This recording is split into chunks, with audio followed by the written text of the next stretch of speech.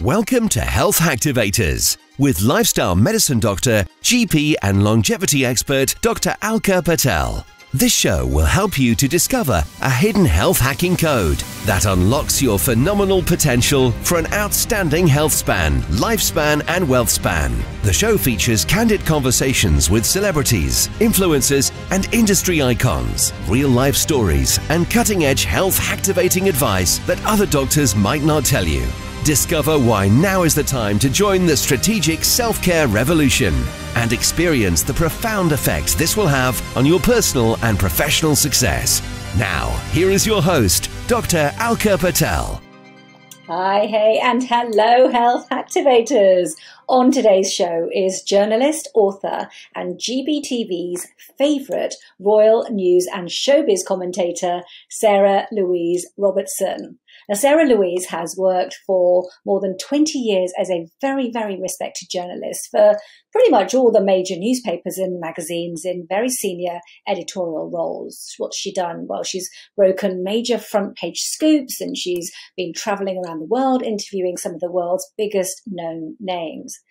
Today, we're talking about female safety, harassments, killings. We're talking about food and health. And we're talking about the shifts in society and human connection. Before we get into today's show, please do support today's show partner, Youth and Earth. Youth and Earth have a range of products that I love to use myself to supercharge my metabolism, to support my health, and to slow down cellular aging. Just be sure you click the link in the show notes for exclusive offers, which Youth and Earth are so generously giving for listeners of this show. Welcome, Sarah. So happy to have you on the show today. I've got so many reasons that I'm happy to see you, but welcome to the show, first of all. Thank you so much. It's great to be here. Oh, for sure. Look, it's going to be a great conversation because there's quite a few things I want to touch on today. So firstly, of course, your amazing career in the media. And I know that you are known for, what are you known for? You're known for your very straightforward and no-nonsense approach to the news, which I have to say I find really refreshing. So I'm looking forward to talking with you about that.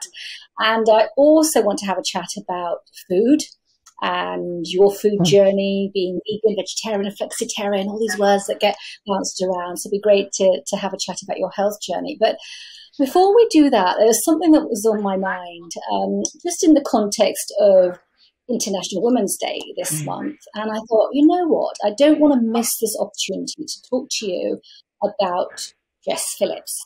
So Jess Phillips, of course, who's in Parliament reading out the list of names of 120 women it was who've been killed by men in the last year. And I don't know about you, but I always find this so evocative and so emotional listening to this. And certainly listening to this month, I did tear up because it's not, I guess it's not just a list. It's not just statistics. I mean, there are statistics. It's one woman killed every 3 days by a man. But it's more than that, isn't it? It's women with names and lives and hopes and aspirations. And I can't stop thinking about it. I've got a beautiful teenage daughter. Of course, I worry about her at times. But I wanted to ask you, what's your reaction? Well, it's something I do feel very strongly about. And thank you for bringing it up. It's very timely, as you say, with International Women's Day. In my role as a journalist, last year, I did a sit-down interview with the sister of murdered Labour MP Jo Cox. So that's Kim Ledbetter. She's an MP herself for the Labour Party up in Batley. And she made a documentary about it. And I interviewed her about this documentary. And it was to do with the death threats that MPs are facing, but also the female harassment that's going on. And I remember being told some quite strong statistics during that. The Labour MP, Naz Shah, another woman, she revealed that she had death threats in her job, but also it's the fact that it was women. It seemed to be specifically targeted at many female MPs. And it was just shocking that was going on. And, we live in a country where we're meant to have democracy and obviously everyone has their say. But when it comes down to people's lives being threatened, things have gone too far and there needs to be something done. And I really got into researching this and And, 1 in 3 women over the age of 16 were subjected to at least one form of harassment in 2021. This has now increased to 2 in 3 women between the ages of 16 and 34 who are the target of unwanted sexual harassment. And I myself have been a victim of that multiple times, I have to say. Most recently in the last few weeks, that's an ongoing police investigation as to what happened to me. And it's something very distressing, and it's had a massive impact on me. And I just feel now enough is enough. Can you share what happened to you, or how that's at least left you feeling at the moment? It's left me feeling quite vulnerable. It's left me feeling like I don't want to use. I'm still confident, but I'm more hesitant now to speak up in a situation in fear of what possible retribution there could be. It was something I was discussing with former editors of mine just earlier today, and I was relaying my own personal experience from a few weeks ago, and they themselves, agreed and said in a volatile situation, they might not feel as confident to speak up because of what that retribution could be from the perpetrator. And I don't know if men feel like that, if they live under that sort of cloud of fear, but there's something wrong in society if, I pride myself on being a really strong, confident alpha female who has always stood up for what's right in life and never been afraid to speak her mind. But it has carried an impact, what's happened to me. And I think it's the culmination of other things as well. And I now second guess myself, question, is that the right thing to do? Instead of just acting straight away, I now sit back and take time to reflect. But I think it's definitely made me cautious and wary of people, and it does have an impact even on my train journey. A man stood too close to me. He stood right up against me when I was on the train, and my immediate reaction was to shy away because I thought he was coming to hurt me. And that might sound overreactive, and it would have been a few years ago, I would not have reacted in that way to that. But because of this incident that's happened, it's made me question, people's actions and what they're going to do and what their intention is. And it's not nice to feel like that, and no woman should be made to feel like that. They really shouldn't, not in this day and age, and not in Britain. Gosh, I'm sorry you've had to experience that. And as you say, the repercussion of that drops into everyday life does. where you're meant to feel safe, right? It's a basic human need is safety. And if you're not feeling safe on your walk home from work or coming home from a late night out, or even in your own home, because you've talked about harassment, but certainly some of the cases have gone beyond this to killing, of course. Well, and that's the bigger thing, yes, isn't well, it? that's what nearly happened to me. Things spiraled out of control very quickly from a situation, and that's why I'm feeling very vulnerable, because of how it made me realize how quickly your life can change in seconds, and really you're not in control. You think you're in control, but you're not. And that's when you have that realization, it does shake you up. It makes you reassess everything. But this isn't me being a victim or woe is me. That's not who I am. I'm still very strong, very confident, and I don't want to be a fearful person. I don't want to live my life like that. But I've certainly become more wary and more cautious of my surroundings. As you say, coming back at night, it's, you do sort of look around and you know, just check who's there. Is anyone following you? I've been taking taxis a lot more than what I would if it's been in the evening, late at night. I've been told to, you know, if I am going to use public transport, what stations on the TfL line are safe to park at as a woman. I mean, it's amazing that I've even had those conversations with It is. I mean, with I'm staff. flabbergasted in a way Yeah. about this, because you know, I wonder how many men would get onto this same conversation and say, "Oh, I too look behind me every few minutes when I'm walking home, or I too check where is it safe." I didn't used to. This is the thing.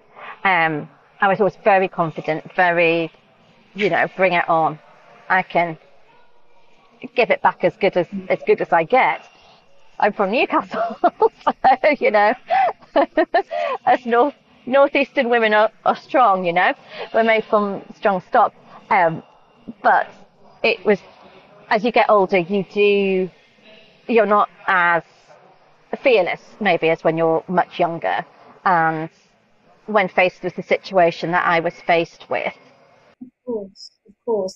There's a vulnerability, isn't there? You're describing a vulnerability that's perhaps always been in there, but it's not needed to be at the forefront because you've been able to... Yeah, but I don't want it to be in there, and I don't want what happened to me to change me in any way, and it won't. I think it's just going to take a little bit of time more to, you know, get back to my normal self, shall we say. But you're not alone, are you? You're not alone in this, Sarah. No. So what do you feel sits underneath this? Because there are trends, aren't there? And we do hear this in the media. It's the failure of the police, or the failure of the courts, or the failures of the health services or social services. It's the failure of society and humanity. And the one sentence that keeps on coming up whenever these cases do become more high profile, because there'll be hundreds of women like you who don't have a voice that gets into the media. But the one thing we keep hearing is lessons will be learned.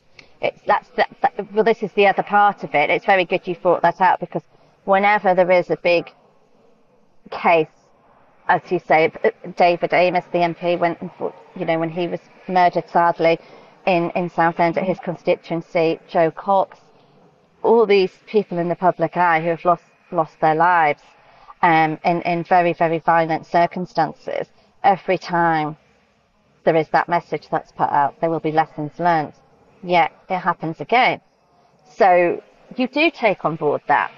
You know, those things do resonate with you. You might not realise it, but it is lodged somewhere at the back of your mind. And then I think the big case was obviously the brutal murder of Sarah Everard. And that shocked every woman of all ages in the country, particularly women with daughters like yourself, who want to know that their daughters are safe walking around as she should have been. And that was at the hands of a policeman, the very people who were meant to protect you. So that was a huge, huge wake-up call. But I also think it definitely had a detrimental effect on women's psyche across the UK, because you thought to yourself, that could have been me. That could have been any one of us at that moment. And I think that's why I maybe had the reaction that I did have to my own incident a few weeks ago, which is still very fresh, because of what happened to Sarah Everard. Maybe if what happened to Sarah Everard hadn't happened, I may have been a bit more laissez-faire, you know, just sort of accepted this abuse. Not that you should ever accept it, but maybe have fought back or what have you. But I think because of what happened to Sarah Everard, my instinct was to, you know, shout for help, and I called the police, and that's what I did. I froze at the thought of what could happen, and then I had my phone thankfully in my hand, and I rang 999 and got straight through to the police and reported it. And the police said that I did the right thing doing that immediately. There and then, that was the right thing to do. I mean, again, you know, bravo and bravado for doing that. But there's also, aren't there, stories of women who aren't taken seriously by the police, as you say, the very people who are meant to respond to us when they do ask for help. And so how do we make this happen? How are you in campaigning now? Is this something that you're feeling so strongly about, that in your media position, in your media roles, it's something that you want to really champion and make a change? And if that's right, then how do you make this happen, Sarah? Very much. And this is now, I feel like this has unleashed something in me that it's probably always been there, because I do feel very passionate about causes, and when I do get my teeth stuck into something that I feel really strongly about, I'm like a dog with a bone. So now I really want to get a media campaign going with the newspaper. That's something I'm looking into doing, and I want to try and just clean up the streets so women feel safe when walking around. Other incidents that have happened to me when I've been coming back from a jog in the middle of the day in broad daylight with lots of people around, being the target of unwanted sexual harassment and intimidation. And it's always from men in cars or vans. There's obviously a danger with that, because they can grab you and drag you in, as what we saw with Sarah Robertson. And I just thought, enough is enough.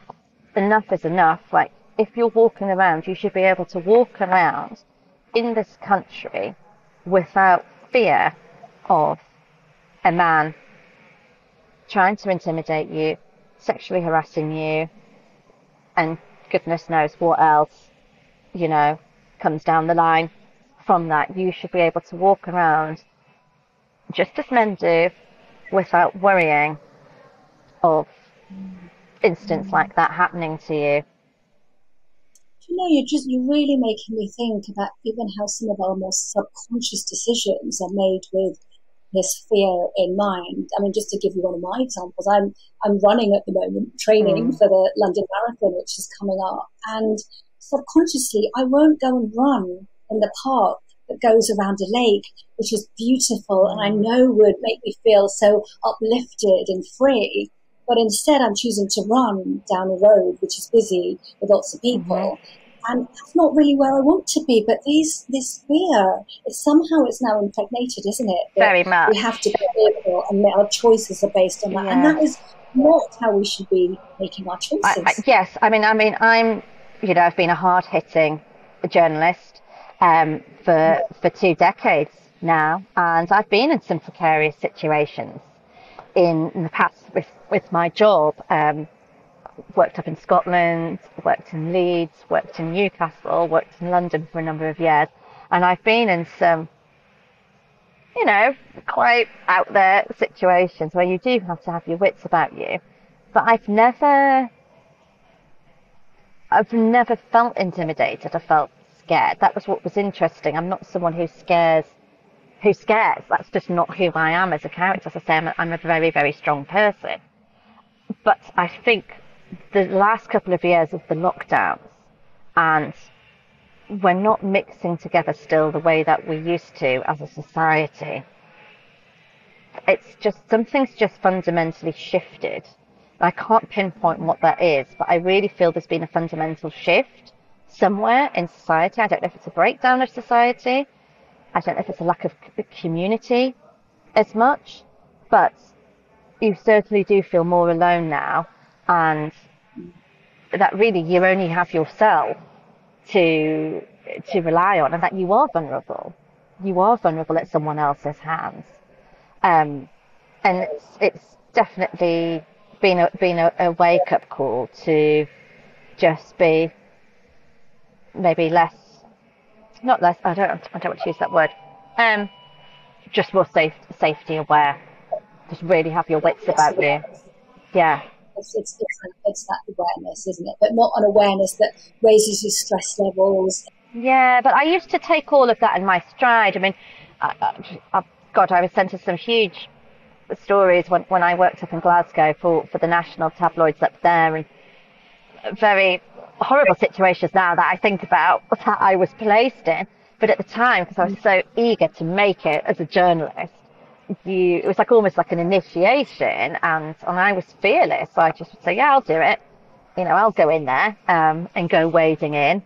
So maybe you do change as you get older and you become more aware that you are more fragile and you have to be a bit more risk averse, don't you? But I think that's sad, and I've never wanted to be like that.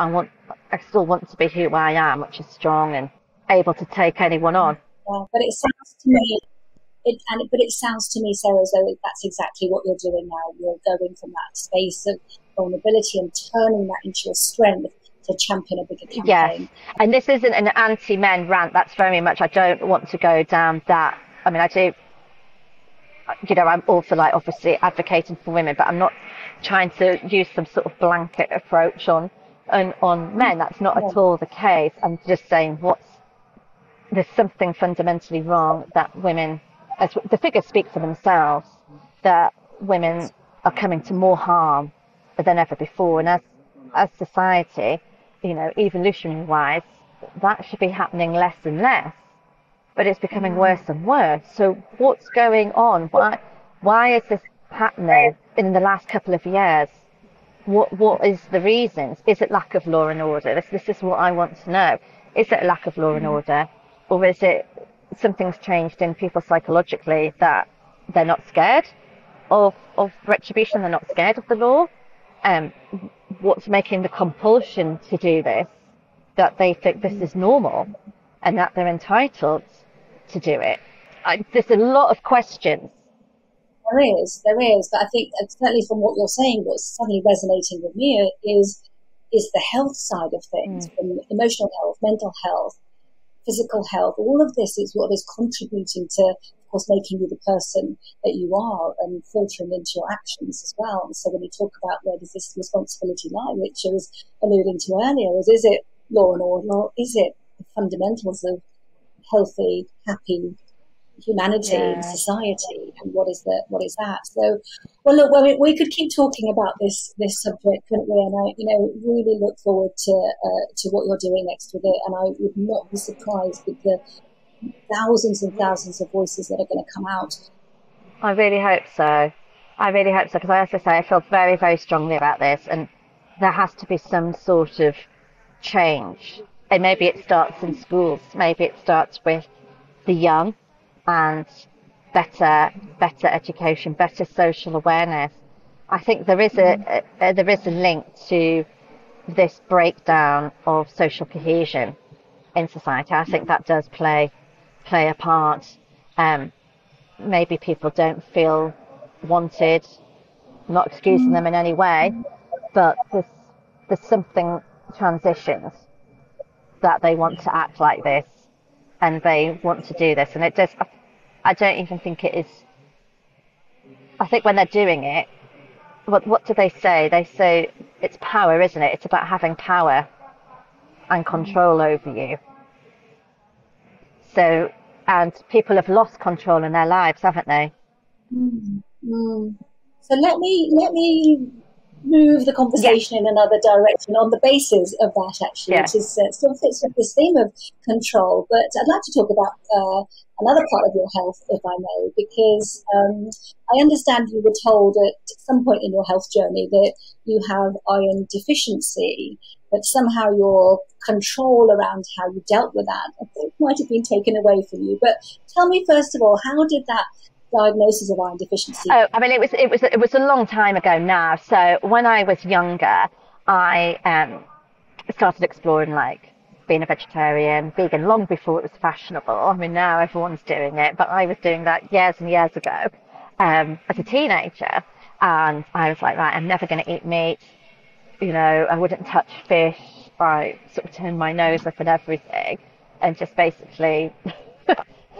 Can't even remember now what I lived off. I don't know. But it did take its toll. It just didn't work for me. I was becoming tired. I was looking really pale, getting so many bugs, like tonsillitis constantly, chest infections, colds, flu, whatever was going around, I was picking it up. But I wouldn't listen to anyone who was saying, Sarah, I think you really need to start, eating some protein. You need to, bring meat back into your diet. And I was like, no. So for sort of 3 or 4 years, maybe even longer actually, about 5 years, I sort of struggled on really.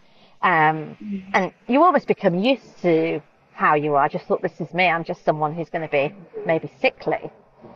I never get sick now. That's the irony.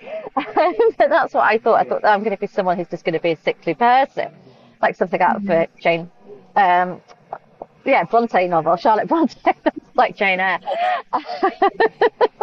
Take to my bed with consumption. That's how I just envisaged life going forward. I had romantic notions as a teenager, and I ended up, getting ill again. And my mum said, go to the doctors, make a GP's appointment, see what they say. So I went in, and I had this amazing American GP, and she ran a series of blood tests, and she said, you're severely anemic, and you need to start iron straight away. And she asked, if you've taken things out of your diet, and I said, well, I don't eat this, and I went through the list. And she said, well, what do you eat? I was so thin. I mean, teenagers are, but I was so thin. I look back at pictures now, and I was like a stick. But I sort of sat and thought, all right. And then I went on a summer holiday with friends, big sort of family group, lots of older people, and it was in Spain, and Spain at that time didn't cater for vegetarians. Certainly not vegan, but definitely not vegetarian. And so we were on this holiday, and it was like, what do I eat? It's just bread and salad. I couldn't live off that for a month when I'm away for a month, could I? And so one night, a couple of sort of like the family friends of the group, they were sort of in their 20s, and it also helped that they were cute boys as well. And so they said, Sarah, like, try this. I think you'll really like it. And it was a piece of fish, and I ate it, and I was like, it's actually really nice. And that just sparked. And that holiday, I just reintroduced fish, reintroduced chicken, even ate rabbit on that holiday, everything. And when I came back, I was just like a different person. I just looked so healthy, and obviously having a tan, an amazing tan. Used to tan really well then. But just having that really good, nutritious food, and everything was cooked fresh, but having fish every day, having a piece of meat every day, having that protein. And I went back and got all my tests done, and my iron had shot back up to normal range. And the bugs, everything, just sort of went away, and I just became like other people who just got a cold once or twice a year, and I've never looked back since then. So while I do admire, because I'm a big advocate for wildlife, and I love animals, and I give money to animal charities and support wherever I can their welfare.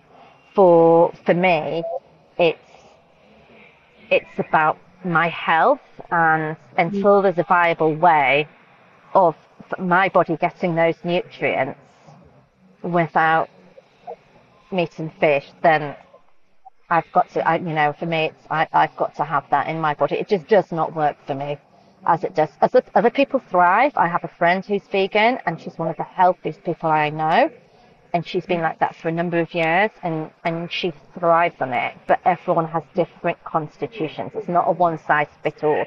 And what works for one person doesn't necessarily work for someone else, because we've all got different immune systems. We've all got different systems in our gut, and there's such a lot going on with the gut. In people, science is exploring that more and more, isn't there? The link between the gut and the brain and your overall health. So all those things. But for me, I have to have protein every day of some sort of animal or fish product. It's just something that I need. And it's thank you for sharing that, Sarah. Going back in time to take us to those teenage years of rebellion. But the biggest thing you've hit on there is really about individualization. Yeah. Is just needing to know yourself, because the problem is there's so many myths out there, and sadly there is a bit of a myth that you don't get enough iron without eating meat, and plant-based nutrition causes iron deficiency. You'll be anemic if you don't eat meat. And whilst that might play out for some people, as you say, just because of approach and makeup, the problem that sort of information has with it being out there is it almost stops as well people who might follow a plant-based approach to eating and reap some of those health benefits of that, and they end up reverting to eating meat, even though that might not be what they want to do. And then raises other issues potentially with eating meat. I mean, I'm not a sort of, anti-meat. What I'm trying to get at is having choice, because I think you've got to know what your goals are. Is it living longer? Is it muscle gain? Is it weight loss? Is it weight gain? Is it feeling more energized? But ultimately, you have to have choice, and myths around you can't possibly be vegetarian or vegan and have enough iron is wrong, because you can get plenty of iron from plant-based foods. Yes, it just didn't work for me. I mean, maybe because I was younger then as well. It was a different time as well, and it wasn't something that was a trend. I was the only person, I think, at my school who was that way. So it was very different. I mean, I'm sure now at school most people are, or follow all sorts of fads. But back then I was like an anomaly. I was like a lone. I was, and I'd have to stick up for vegetarianism and be laughed at. I take all the abuse, all the flack, but it wasn't working for my body. But I don't sit eating bacon, sausages. I don't eat that stuff. When I do eat meat, it has to be organic. It has to be grass fed. I'm very careful about, obviously, not having too much, so it's just every day or every other day, alternating it with oily fish, because I'm a huge believer in food as medicine, and you are what you eat, and what you eat reflects on the outside, and I've always advocated for that. I really do believe it, and so everything I eat is about health. That's how I look at it. What's this fish going to do for me? It's oily, it's great, it's salmon, it's going to be great for feeding my skin, having those essential fatty acids, all of those things, so I try and have a lot of fish, and then when I have a piece of red meat every week, just one piece, that's my allowance for the week, and then a bit of chicken, or a bit of turkey elsewhere, like in between. So I alternate every other day with something, but I also eat lots and lots and lots of green veg. I'm very much about the green leafy veg, and I eat so much fruit, ridiculous amounts of fruit. And there's loads of iron in that as well. The dark veg, the soya, the tofu, the chickpeas, the avocados, even the dark chocolate. So, there is scope. And it's also, again, as you say, probably as a teenager, you weren't really thinking about how you were cooking your food or sourcing your food. But, cooking changes it. Things like vitamin C or what you're drinking with your meals can make a difference. And having kind of red wine with your veg is not going to help with iron absorption. So, there's so many little kind of ways that you can maximize your absorption. But as you say, just having that intel in yourself, is, as you say, every mouthful is giving your body information and knowing how that then is actually playing out and how you feel and what you do and your energy levels and the way you look, both internally and externally. And we can talk about gut health as well, but which is, as you say, there's so much more kind of science around that connection between the gut microbiome and what's going on with all of your clarity and DNA repair and health in general. So, and I love that. I love that's your relationship with food is. Food and health going hand in hand, and that's the relationship that everyone can have with their food. Just to kind of just pause and really just think about it for a little while. But what about the rest of your health now? So fast forward now, are there any areas that you might be ignoring, do you think? Well, I've got some areas going on, dental wise. So that's something that's cropped up. I think I have a tooth abscess starting as we speak. So sorry if I look a bit slightly swollen. That's something I've learnt recently is your gum health plays a massive part in your overall health, and people don't realise this. So I've always been big, like brushing my teeth 3 times a day. But the dentist said to me recently, it's not about the brushing, it's flossing. And you've got to floss every day. And I said, but, you get home on an evening and you're tired and, you've taken your makeup off, you've done all your creams and what have you, and then you just pick your toothbrush up and you brush your teeth and you just want to go to bed, don't you? Flossing it's another time-consuming element. And when you're exhausted, you've had a really long, busy day, and you just want to go to sleep. You think, oh, it's fine. It's crazy, I've swilled some mouthwash. It's fine. Well, the dentist said to me a few weeks ago, no, Sarah Louise, you can't get away with it. It's got to be something that because I have Hashimoto's. It's something I've recently found out. So I'm an autoimmune person, and that impacts as well on your gum health. So I have to be extra vigilant over other people. I know people who get away with murder with their dental hygiene and just maybe brush their teeth once a day or once every other day. It's gross, I know. But they never seem to have any problems. If they ever bother going to the dentist, I say to them, if they ever say anything, oh no, they told me my teeth and gums are fine. I'm like, what? It just does not seem fair that I'm having to really, really go to so much effort. And we'll have to do so, I've been told, for the rest of my life. That's just something I'm going to have to do. It gives you a lot of information, doesn't it? I mean, gum health can give you a lot of information. It talks about kind of microbiome, which is the bacteria sitting in your gut. But where does that begin? It begins in your mouth, really. And I think having a great smile is so important. You know, it really is. And I want to maintain I've got good teeth, and I really want to maintain that going forward. So yeah, that's definitely my health thing. I would say for this year is that, and getting on top of that, and just not having those gum problems. Well, I live with a dentist. My husband's a dentist. He's going to be super happy when he hears you saying this, and he's always diligently flossing away. They are very expensive dentists. But it's crazy, isn't it? Something that just takes an extra minute, and we don't make it a priority. And that's the whole conversation around health is based on that. Is that not everything needs to take a long time. You don't have to pump it out for an hour at the gym. I mean, just like standing up more than you sit down is great for your health. And there's so many small things that we can do that are dropped to the bottom of the priority list. And if you can't find a minute, then what's going on? Exactly. So you do. It's definitely something I need to sort of re-look at, and you've got to make that time, haven't you? You really do. And I've been guilty over the last few years of not making enough time for self-care, as they call it, for exercise, for that. And it's something I'm trying to address going forward, and making that time. Prioritizing that over other things. So, as you say, making those little changes, it all adds up, and I've been trying to do that as well. So instead of sitting when I'm travelling on the train or tubes, I stand, because it's good to, not be sitting down constantly. Using the stairs, or if you're going up the escalators, running up them. It's a good challenge. See how out of breath you get. Running upstairs 2 at a time.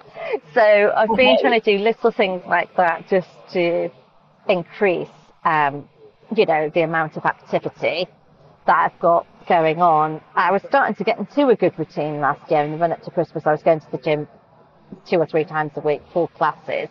And then Christmas came, winter, the horrible weather, and once you sort of do get comfy on your sofa and warm under the throws, you think, oh, I can't face going back out to go. But I always talk about the minimal effective dose. So what's the minimum you can do to get your feel good, and that's still going to have a health benefit for you? Can you do something for a minute and stand up and sit down whilst That's a good idea.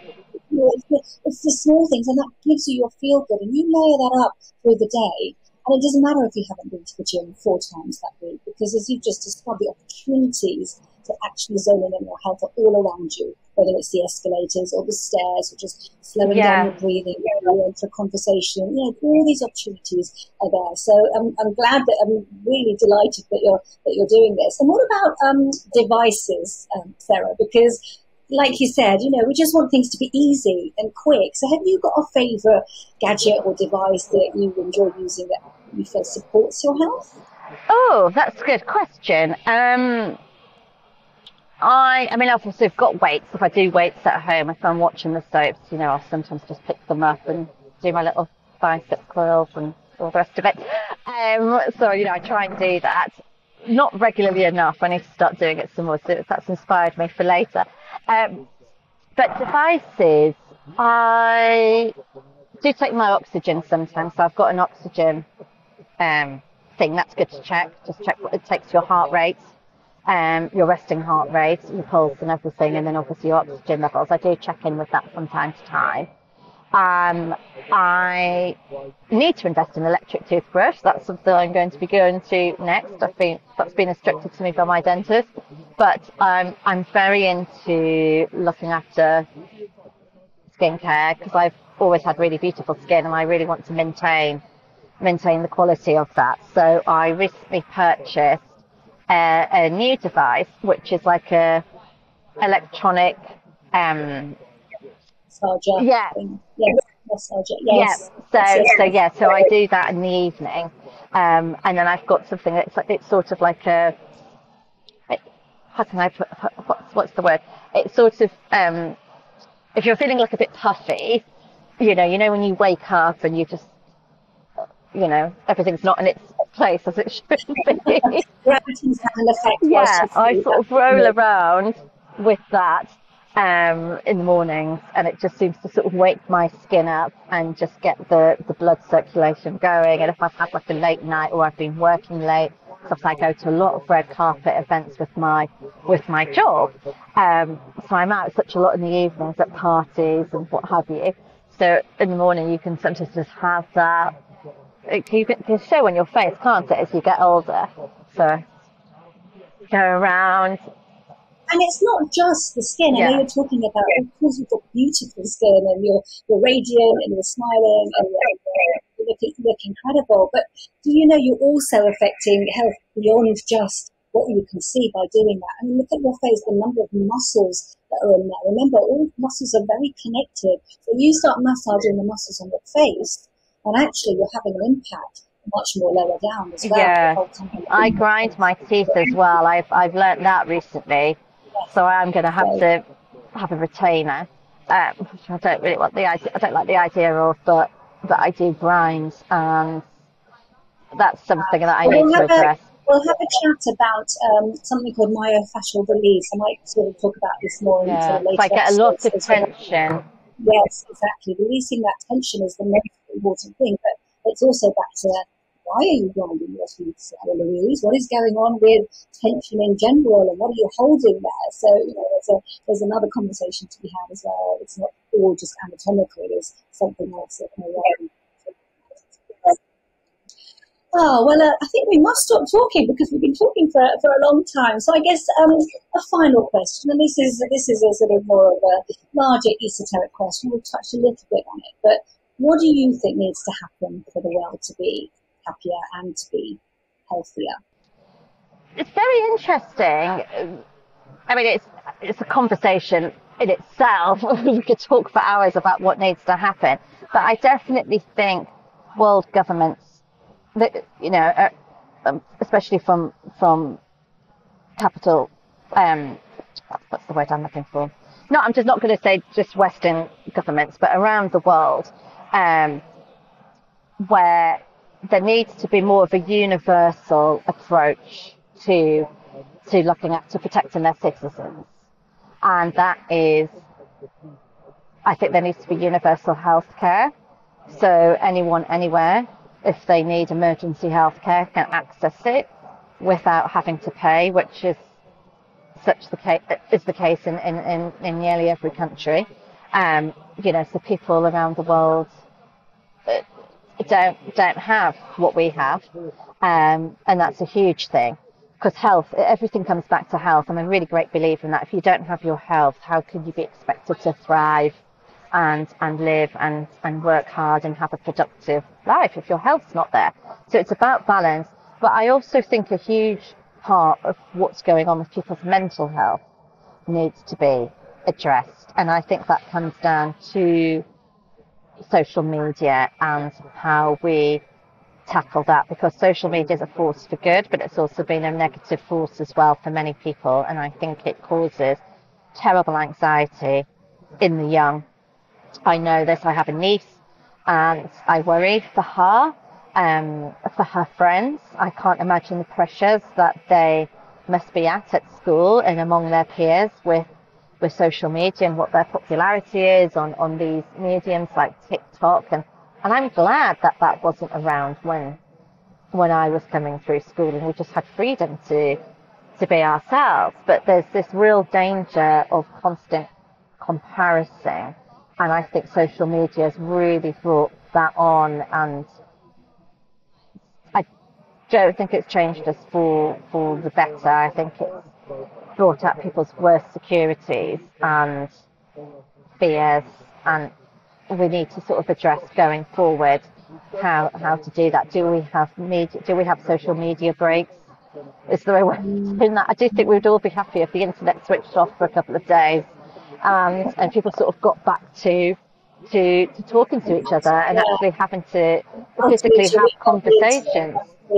Yeah, apparently young people, I was told this, but young people don't go to parties now or go to clubs and do all the things that we did, and that worries me for social human interaction.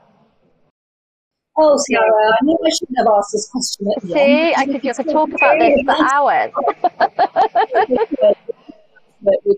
I would love to have you back on the show so that we can carry on this conversation, but so appreciative of what you've shared today, particularly about thank you. It's been a real pleasure talking to you. Thank you.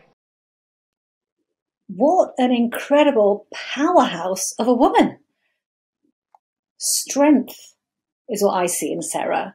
And I'm not talking about the strength that she has because she's there doing her biceps curls whilst watching TV. Not that. I'm talking about her strength to share her vulnerability. Because that's what she did today. And what she's shared today about feeling unsafe in everyday life, that I know is what every woman listening will connect with. I know this. And I also know that what she shared today with absolute honesty, it will have a big ripple effect. A ripple effect that I believe will enable other women as well to share their experiences too. And shared experiences, well, that's what results in a movement, in a shift, in a change. And it is time for a change, isn't it? And I know for sure that the early part of today's conversation will have stirred up something in many of you and in men too. What could you as a man be doing, perhaps without even realizing it, that results in a woman feeling unsafe?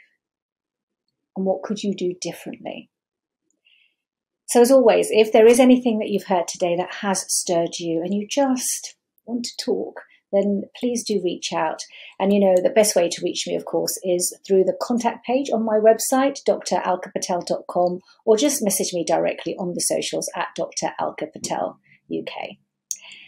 And also, well, of course, with my focus on health in this show, Sarah's story in relation to her food choices, what it did was also stir up another question, which is, can you get enough iron from eating plants? So that's what I'll be taking a deeper dive into for next week's hack episode. I'll be looking at what iron is, what is iron, why do we need it, what happens if you don't get enough of it, and where to find it, so that I can then answer that very question. Can you get enough iron from a plant-based diet? Find out next week. In the meantime, I wish you a health-activating day.